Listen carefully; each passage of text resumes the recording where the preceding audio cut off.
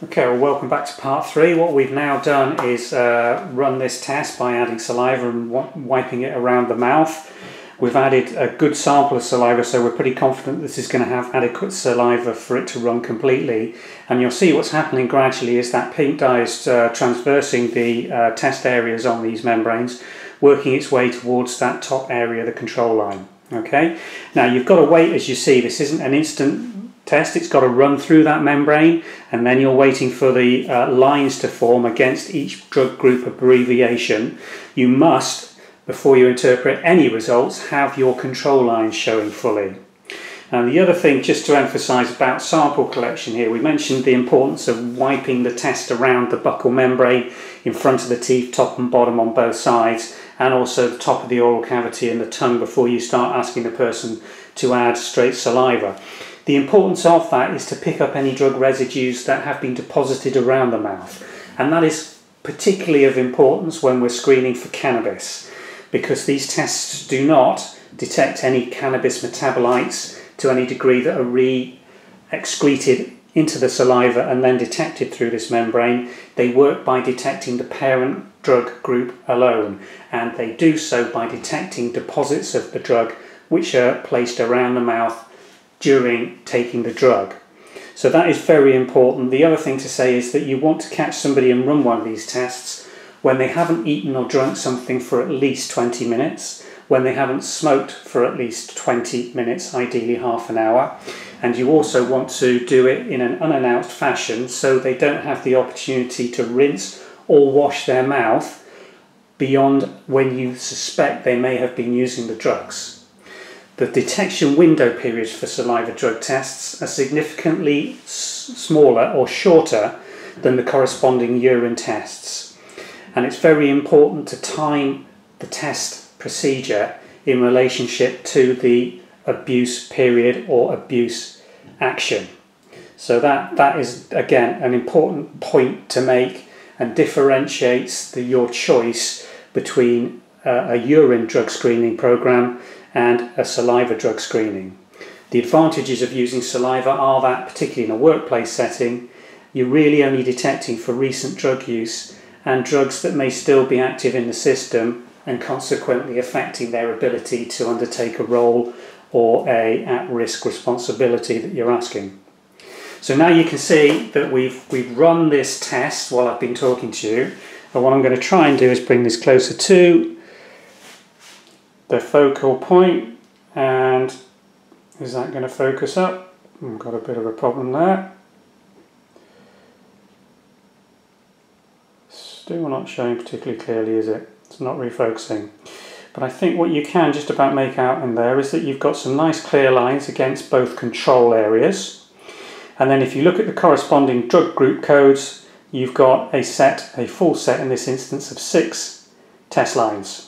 Now you will notice that the test lines vary in colour, thickness, density and saturation. I'm just going to put this down because I'm not getting a good focus on this test cassette. I think it's probably better if I just try and zoom in a bit. Let's just see if that'll work for you.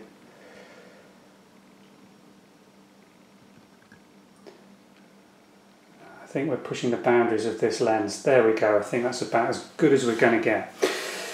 So, a little bit about colour density, thickness and saturation on your test lines, because people look at these when they're not familiar and doing tests day in, day out, and they think, oh, that's a really thin, faint line, for instance, against the fentanyl there. Hardly discernible, very thin, very faint, but it is a test line. And the important bit of advice we have to emphasise time and time again is, at the read time, in the presence of a control line, any test line, no matter how thin, no matter how faint, is a clear negative result. You cannot interpret anything in terms of, oh, it's just negative, must be a low level there, it's at the boundary or border of going from a positive to a negative. That isn't the case at all. Any test line, no matter how thin, no matter how faint, clear negative, okay?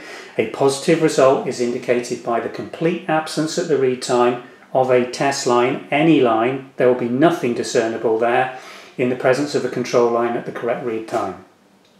So that's very important piece of advice in terms of interpretation of these test results. So there we have it. It's taken about 5 to 10 minutes to run a complete test. Once you get going with these, this is one of the best designed saliva tests because you don't actually have to handle any saliva. You're not decanting anything, you're not measuring anything, you're not dropping saliva into a test well for it to run these membranes.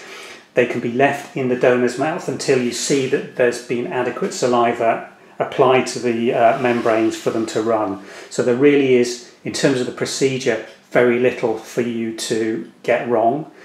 There is all the accuracy on these test membranes that you get with the single or smaller drug test combinations from all test.